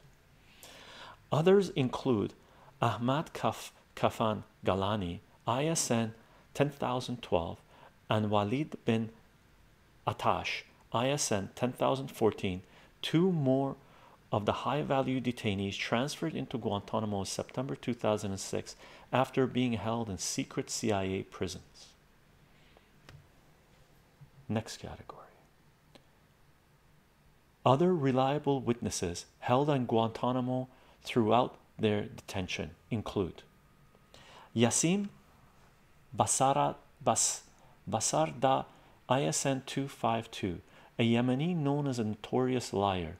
As the Washington Post reported in February 2009, he was given preferential treatment in Guantanamo after becoming what some officials regarded as a significant informant, although there were many reasons to be doubtful. As the Post noted, quote, military officials expressed reservations about the credibility of their star witness since 2004, end quote. And in 2006, in an article for the National Journal, Corinne Hegeland described how, after a combatant status review tribunal at which a prisoner had taken exception to information provided by Basardaha, placing him at a training camp before he had even arrived in Afghanistan, his personal representative, a military official assigned instead of a lawyer, investigated Basardaha's file and found that he had made similar claims against 60 other prisoners in total. In January 2009, in the district court in Washington, D.C., Judge Richard Leon, an appointee of George W. Bush, excluded Basardaha's statement while granting the habeas corpus petition of Muhammad El Garani, a Chadian national who was just 14 years old when he was seized in a raid on a mosque in Pakistan. Judge Leon noted that the government had, quote, specifically cautioned against relying on his statements without independent corroboration, end quote. And in other habeas cases that followed, other judges relied on this precedent, discrediting the star witness still further. Muhammad al-Qahtani, ISN 63, a Saudi regarded as the planned 20th hijacker for the 9/11 attacks, was subjected to a specific torture program at Guantanamo, approved by Defense Secretary Donald Rumsfeld. This consisted of 20-hour interrogations every day over a period of several months and various other enhanced interrogation techniques, which severely endangered his health. Variations of these techniques then migrated to other prisoners in Guantanamo and to Abu Ghraib. And in January 2009, just before George W. Bush left office, Susan Crawford, a retired judge and a close friend of Dick Cheney, and David Abedin, who was appointed to oversee the military commissions at Guantanamo as the conveying authority, told Bob Woodland that she had refused to press charges against al-Qahtani because, as she said, "We tortured Qahtani." His statement met the legal definition of torture. As a result, his numerous statements about other prisoners must be regarded as worthless.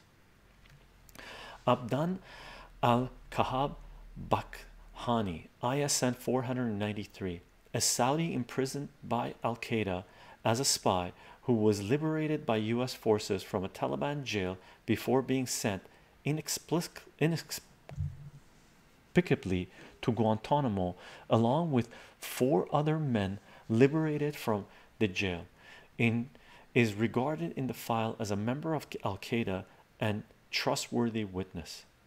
Abdan al-Rahim Janko, ISN 489, a Syrian Kurd tortured by Al Qaeda as a spy and then imprisoned by the Taliban along with Abdan al Kahan Bahdani about is also used as a witness, even though he was mentally unstable. As his assessment in the June 2008 statement, quote, detainees on a list of high-risk detainees from a health perspective.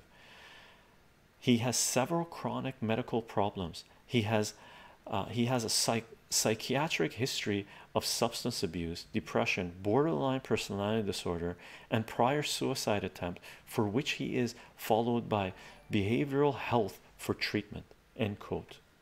These are just some of the most obvious cases by alert readers, but alert readers will notice that they are cited repeatedly in what purports to be the government's evidence, and it should, as a result, be difficult not to conclude that the entire edifice constructed by the government is fundamentally unsound, and that what the Guantanamo files reveal primarily is that only a few dozen prisoners are genuinely accused of involvement in terrorism.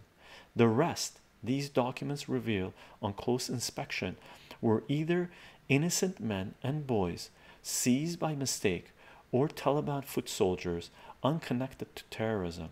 Moreover, many of these prisoners were actually sold to US forces who were offering bounty payments for Al Qaeda and Taliban suspects by then Afghan and Pakistani allies, a policy that led ex-President Musharraf to state in his 2006 memoir In the Line of Fire that in return for handing over 369 terrorist subjects to the US, the Pakistani government, quote, earned bounty payments totaling millions of dollars, end quote. Uncomfortable facts like these are not revealed in the deliberations of the Joint Task Force, but they are crucial to understanding why what can appear to be collusion or documents confirming the government's scaremongering rhetoric about Guantanamo, the same rhetoric that has paralyzed President Obama and revived the politics of fear in Congress, is actually the opposite. The anatomy of a colossal crime perpetrated by the US government on 779 prisoners who, for the most part, are not and never have been the terrorists the government would like us to believe they are. Andy Worthington wrote the above content. Next section: how to read WikiLeaks Guantanamo files. The nearly 800 documents in WikiLeaks' latest release of classified US documents are memoranda from Joint Task Force Guantanamo JFT Gitmo.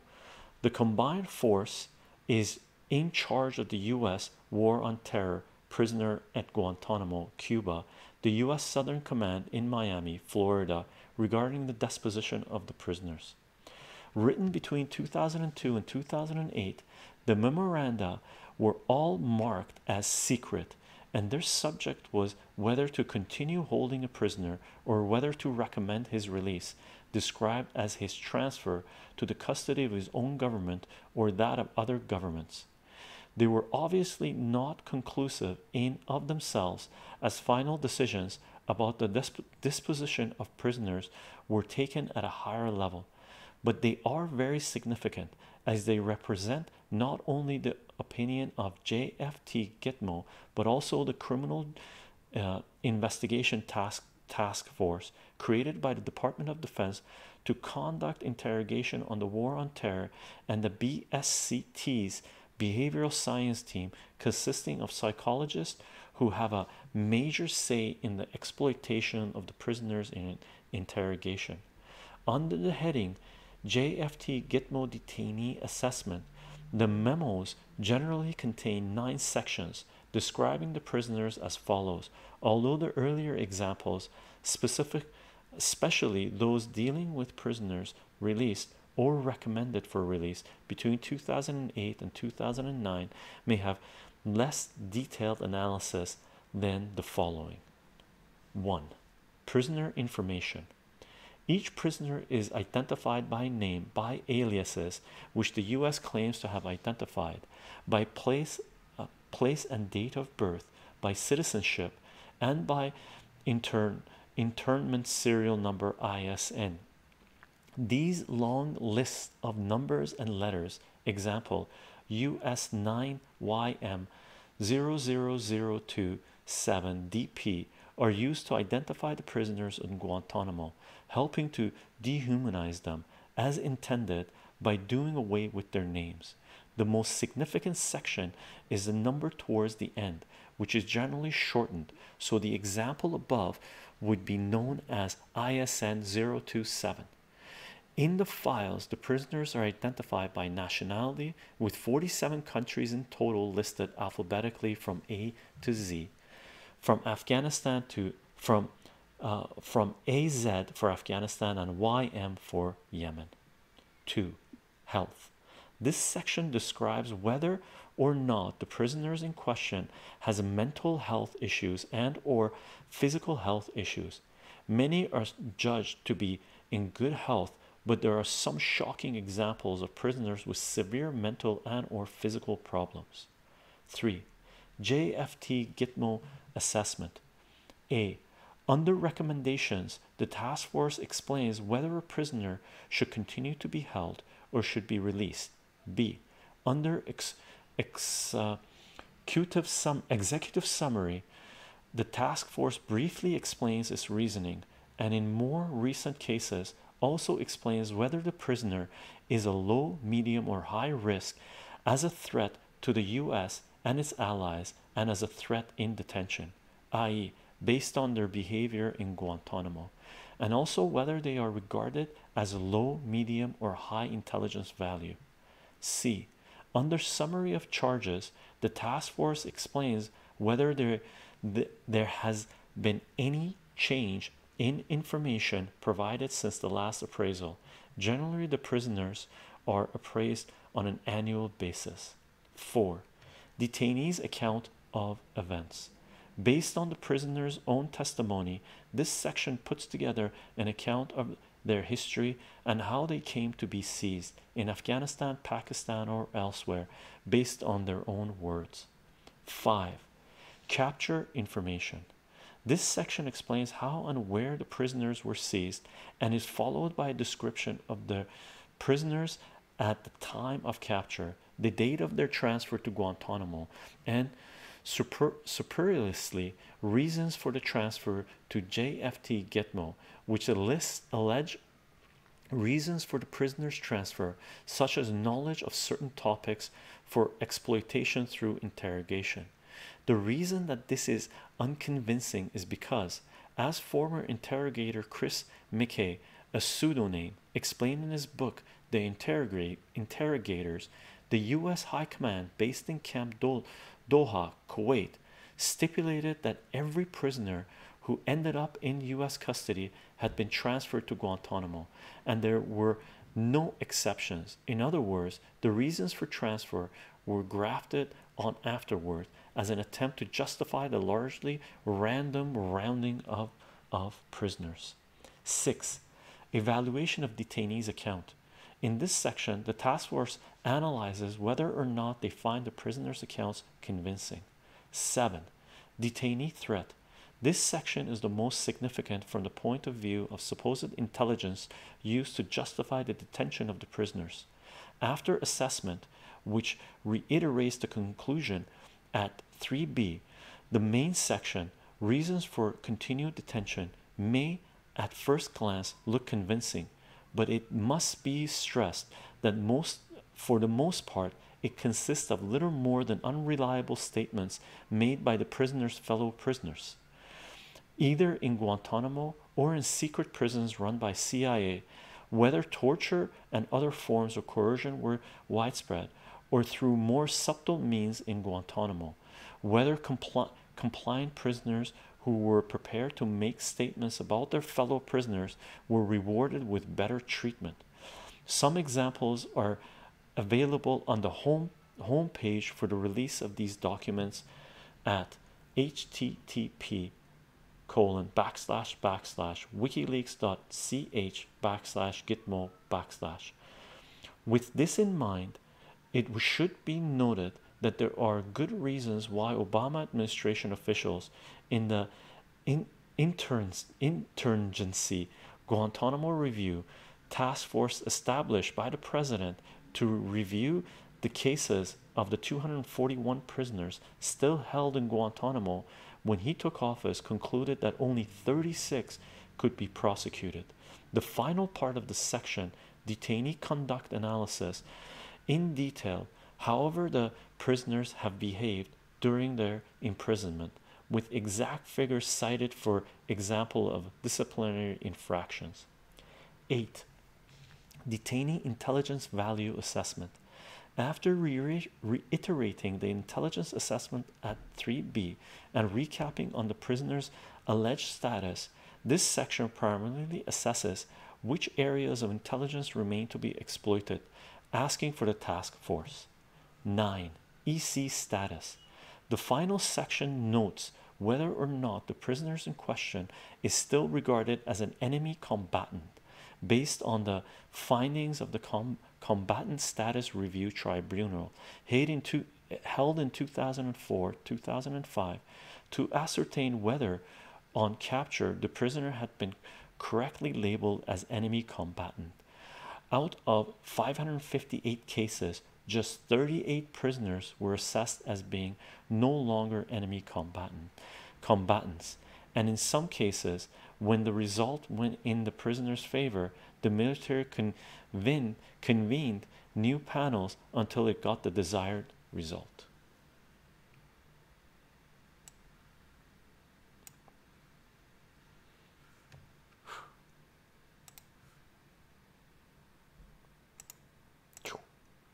Back to the chat. I hope that was coherent, guys. I was trying to pronounce everything appropriately. What are you reading Assange for? What are you crediting Assange for? This is WikiLeaks, right? Welcome back. Glad you are okay. Olive, did you disappear? Where'd you go? Oh, I missed a whole bunch of chat. People were talking to each other. No. The more.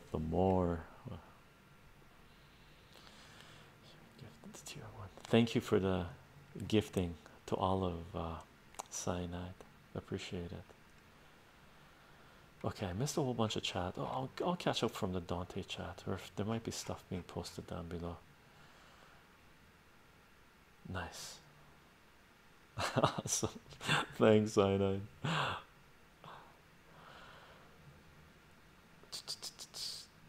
April, I'll be right back.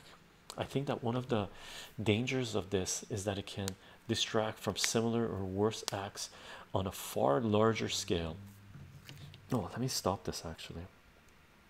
Oops, I locked this up. That way we got the recording. Hopefully the sound came out okay with it. Let me put this up here and just lock it, ends it. Distracted from similar or worse acts on a far larger scale that have less international scrutiny, in part because of less leaks from some countries. Yeah, let me put this on this page. That way we know what we're talking about. Now let me kick down the brightness here. It's blinding. That's very true. That is why I'm hoping that Assange can be freed and legal action be taken against the US government. If we can do that, then we can go after every corrupt situation in the world. That's why this is so pivotal. Very much so. Julian is a puppet, nothing more than another frontman. Thimor76, you have no idea what you're talking about. If you think that you need to go here on the playlist that we put together for WikiLeaks and Julian Assange, and I would recommend you starting off with either having a read through Vault 7 Year 0 CIA hacking tools revealed, or if you wanted whispered to you because you wanted to be gentle, I put out a video reading that in whisper format. is Okay. off. I didn't do whisper in this reading. We did sort of soft spoken. I don't know if it was soft spoken, but soft as I can get right now. Okay. Important, right? Uh, the CIA operatives, the deep state would never want this released, and we've talked about Julian Assange and like 1, 2, 3, 4, 5, 6 other streams documenting what has transpired so far. You need to educate yourself instead of being a tool for whoever it is that you're a tool for. Okay, I mean, he is like Alex Jones, another tool to control the. No, he is definitely not like Alex Jones. Are you kidding me? If you're going to lie, you're going to have many layers. To no, think of it as a conspiracy control mechanism, dude. You need to look at the video we put out in our playlist regarding conspiracy theory facts. Okay, and really appreciate where you might be. And you should get pissed off as soon as you figure out where you've been, right? And where you are. So do you support Assange, or do you think he is a conspiracy theorist? I don't quite understand your point. He has no point. Assange is a CIA front. He is definitely not a CIA front. This Kyo, how's it going? You are obviously either a troll or have fallen into the victim of US propaganda. Agreed, cyanide with you. You should go and watch Chycho's series on Julian Assange and the things he has done for us and the things the US is doing to him, and you will change your mind. I hope he does, cyanide. I hope he does. Okay, I think that Assange is not entirely innocent, but he is not a tool of a US agency. Yeah, we're not for me, post-apocalypse, I'm pretty sure Assange, you know what, I don't know who Assange is. I don't know him in person. Some people say he's a nice guy, some people say he's not, some people say he's hard to work with. I don't care. For me, what is crucial is right now our societies are in the process of crucifying someone that has revealed war crimes from the government, crimes against humanity from certain institutions and organizations, revealing torture, revealing what corporations have been doing to our environment, corrupting our governments, murders, assassinations. That is what Julian Assange has revealed. I don't care if he's an a-hole or not. What he has done speaks for itself. Okay, that makes no sense. He has gone through weekly links for years. US propaganda, they say he isn't. Oh god. He's a terrorist. Please give it. I don't think he is a terrorist. That is what the propaganda machine says. Please give me an example of how what he has done has had a negative impact on the US besides bruising their enormous ego. I agree that I think it is a blurry line, but I do not think we should be handling it like this. No. Olive, I'm back. Olive, welcome back. The bus stopped and allowed us to eat. Nice. And one just does not say nay to nutrition and pee breaks when traveling across the country in the middle of the Norwegian November night. Oh my god, Olive, what an experience. Oh, there must be like, you must have seen stars or something. Maybe you're going through, stopping in little rest areas, hopefully. Anyway, what are you crediting Assange for? I don't know. Welcome back. Thanks, man. Glad to be back. What does the star in front of my name you didn't see, gifted you a sub. Yes, you read it well. I gifted you a sub. Nice. Oh my god, nice. This is too much. I think I don't really know what it means. It just means you have a higher status on the stream. It helps Chycho out. It does indeed. Thank you very much. Doesn't really change your side much. No, I thought one had to pay to subscribe. Yeah, I think all of Cyanide covered that for you. Okay. Looking at poor treatment of a few hundred prisoners in US custody, we may react with shock, but then what about the millions in Chinese custody that have received poor treatment? Yeah, and post-apocalypse, it's actually not a few hundred in US custody, in US prisons. It's you know, what is it, 5% of US population is in jail or on parole. Like, that's a lot of millions of people, right? That's tremendous number of people. We're talking into tens of millions, and we're just talking about that's the adults. You want to know about the U.S. prison system? How? I'll give you one example here. Kids for cash, right? Kids for cash scandal. This is Wikipedia. I don't recommend you just read this, but this is basically two judges that sold kids at $5,000 a pop to a private prison institution. Okay, so they had a deal with the private prison corporation that's on Wall Street. I believe it's on Wall Street, private prison, right? With the people running that these two judges would get $5,000 a head if they sent kids to prison. Okay, so just to let you know, it's not just a few hundred people in U.S. custody, it's hundreds of thousands and millions, right?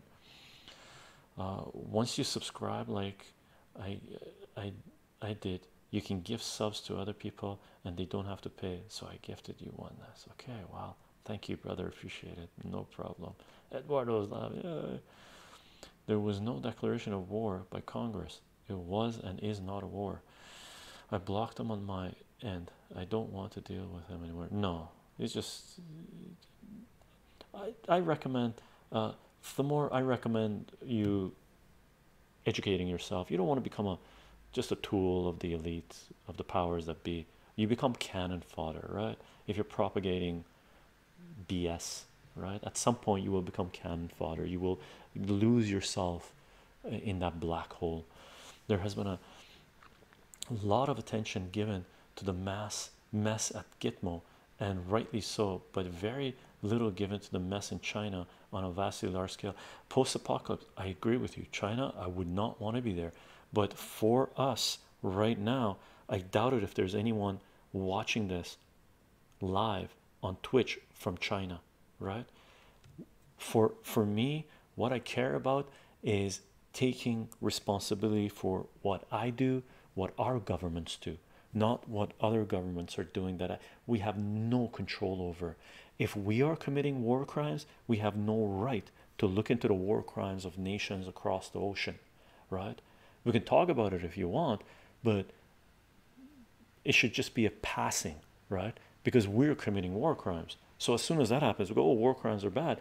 Oh, wow, we're committing war crimes. Okay, let's deal with our own shit first before we try to throw shit anywhere else, right? No, oh, it's snowing. Brr, cold. Yeah, reported 30 million in U.S. prisons. Latest incarceration rate of any country. Largest incarceration of any country, yeah. All of it is equally horrible, but you must only solve one problem at a time. It doesn't belittle the other problems, but we can only do so much at a time, much at once. Yeah, I'm aware of that scandal, but that is not related to Gitmo. No, it's not. But Gitmo was not the only one post-apocalypse. Gitmo was the torture prison that we knew about, and the reason we know about it is because it's on a land of Cuba. It's on Cuba, and Cuba doesn't want that prison there, right? Like literally, they don't want the U.S. military base there, but the U.S. just won't leave. It's like a cancer, right? That they can't just cut off, right? They can't get rid of it, right?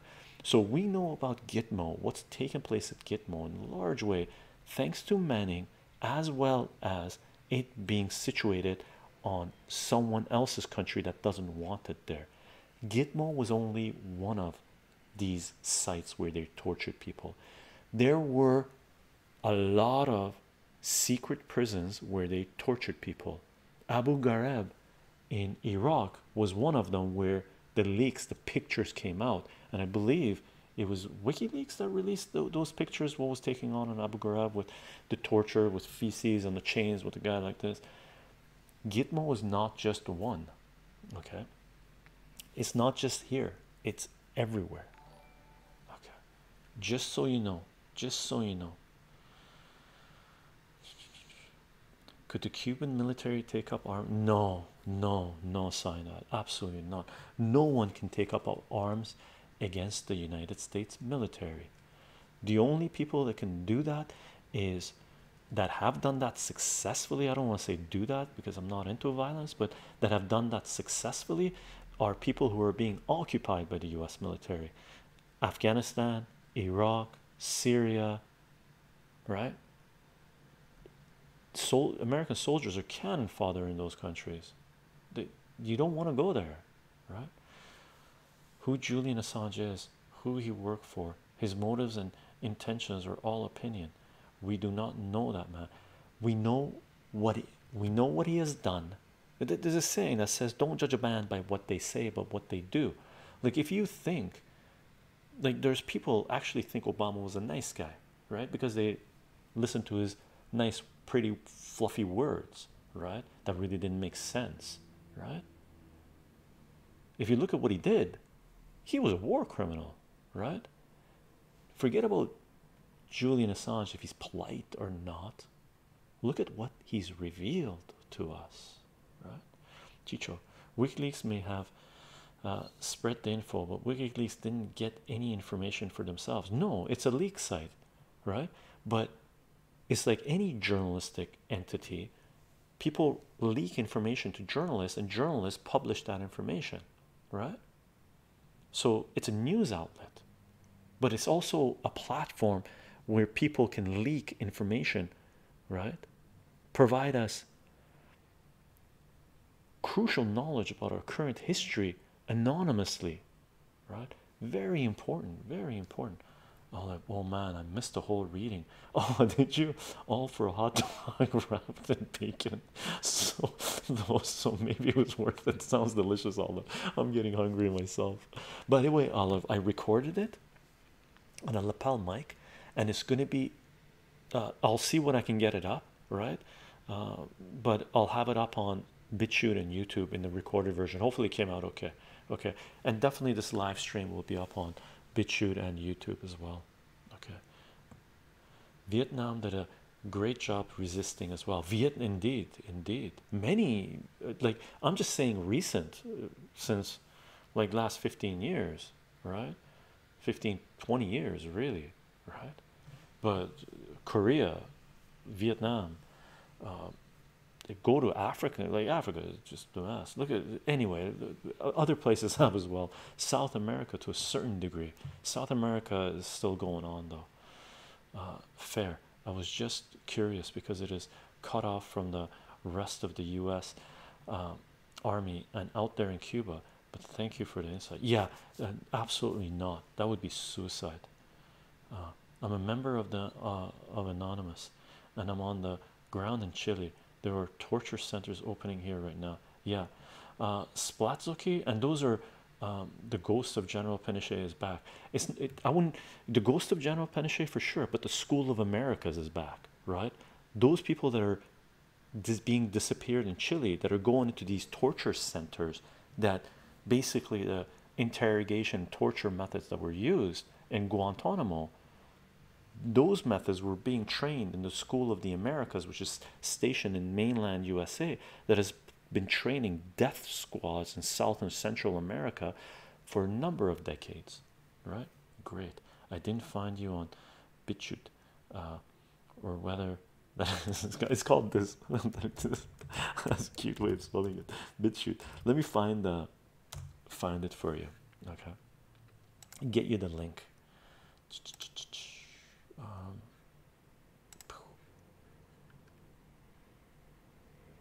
Here, my channel, profile channel, Chycho. I guess this is it.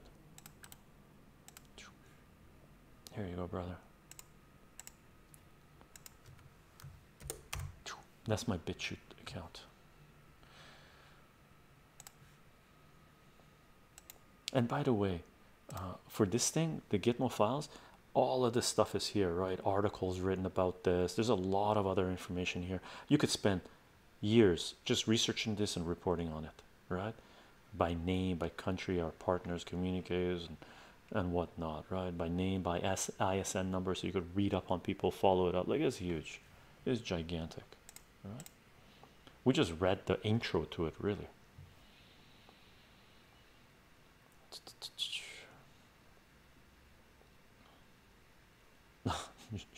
Wait, where am I? Great. Yeah, there. Even if we were to assume that all rumored black sites under US control or influence exist, it would still involve 1/10 as many imprisoned people under questionable conditions as there are in China. I think it is more imperative to focus on the larger problem while acknowledging there are others. Postacop, I agree with you. However, you can't just take China, what China is doing to hundreds of thousands of prisoners in mainland China. Let's say it's millions, right? Because you also have to consider what the United States has done in their foreign policy. They've been responsible for over 1 million deaths, millions of casualties, tens of millions of people being displaced by what US foreign policy has done in Afghanistan, Syria, Iraq, Yemen, Libya, Congo, Somalia, Sudan, Honduras, Chile, Venezuela, Ecuador. List goes on and on and on and on, right? They trained the death squads and those people who commit torture in the School of the Americas and sent them all over the world. So are they responsible for it? We have to look at the mathematics. Maybe post-apocalypse one day we'll sit down and do a whole mathematics version of this, right? We need it. Most of the protesters are high school kids, 16. Yeah, it's a slaughter. They're literally targeting eyes. Yeah, I saw that as well. Over 100 people have eyes injured or lost in about 2 weeks time. Crazy. This is all about Chile, by the way. If I wasn't a teen myself, I would be there to help. I am going to help with the protests in England, though. The number is close to 150. Wow, this is part of the problem I have with WikiLeaks and Assange, that amplifying attention on certain problems distracts from some larger problems. Post-apocalypse, as far as I know, what's happening to WikiLeaks and Julian Assange, they've revealed some of the biggest problems we have in our societies. The WikiLeaks, the torture files here, the Gitmo files, finally made it obvious to citizens of the United States, shine a light on the torture program of the United States. Before WikiLeaks released this stuff, I would talk to people and people say US will never torture. They kept on saying it. Now people at least understand. It's a total change in perception of how the world works. That is extremely important. I don't know, maybe you call everyone brother, but by now I feel obligated to inform you that I am of a female. Oh, Olive, how are you doing, sister? Thanks for clarifying. I'll try to remember. And if I usually I say brother or sister, right? Usually say brother or sister, but I just, for some reason, because you've been around for so long, I've been saying brother for so long, I just kept on saying brother, sister. I'm gonna try to remember. Okay, I hope that's okay if I do. Or I could just stick with Olive. For me, I don't know, for some reason I took on the word brother a few years ago and it stuck with me. There's 2 words I took on, brother and peace. I never used to end with peace when I wrote letters to people or comments, and then all of a sudden just someone was using it on me and it just grew. I liked it, so I started saying sister, and brother is the same thing. So I started calling sister, so I'm gonna start calling sister or Olive. I would hate one because of the other. I understand your point and I hope we help these people soon, but I agree that Assange has not been treated properly by legal systems of several governments. I see you do a lot of math too, Timor. Yeah, what are your thoughts on the earth curvature calculation? I haven't done it personally myself, but I don't believe we're this. Depending on your perspective, you have to appreciate the perspective as well, right? Right now when we're standing here, it's this. If you move up a little bit, you get a little bit of this. If you move up, boop, you get this, right? But we've been streaming, but we can talk about that stuff in current events and news and other discussions, brother. This stream was about WikiLeaks and Julian Assange. We got our recording. We're gonna load this up on BitChute YouTube in the next few days, this week anyway, and we're gonna continue this. How do you know without doing the math? My study geophysics, brother. You're talking to the wrong guy regarding this.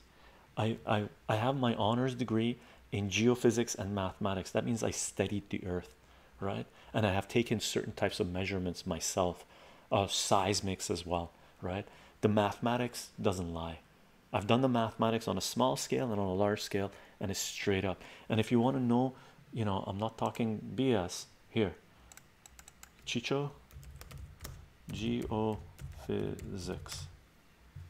Right, here's a video where I'm talking about my life as a geophysicist. My life as a geophysicist while I got my minor in mathematics. Okay, it's called Talking About Geophysics and Preparing to Make Elderberry Liqueur ASMR, My Life as a Geophysicist. Okay, so let me send you the link. Here's the link in the chat. Right, doop.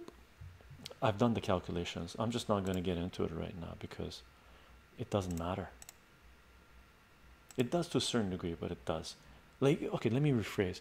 Yes, there are possibilities, but right now it's better to break the third eye open of people regarding our current political economic systems. There are problems associated with certain things. However, it's better to open the eyes, focus on the prize, man. It's about economics right now. You want freedom? Figure out the economics part of it. Nice, Olive. Thank you. No problem, brother, she says. Then the calculations of the curvature should be simple for you. Dude, yeah, check out the video. I had a great life as a geophysicist. It was phenomenal. Right?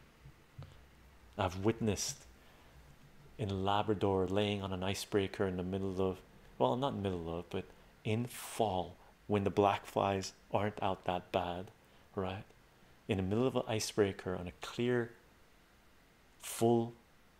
night sky with a full lunar eclipse occurring and spiral borealis smoking a big fat Cuban stogie, right?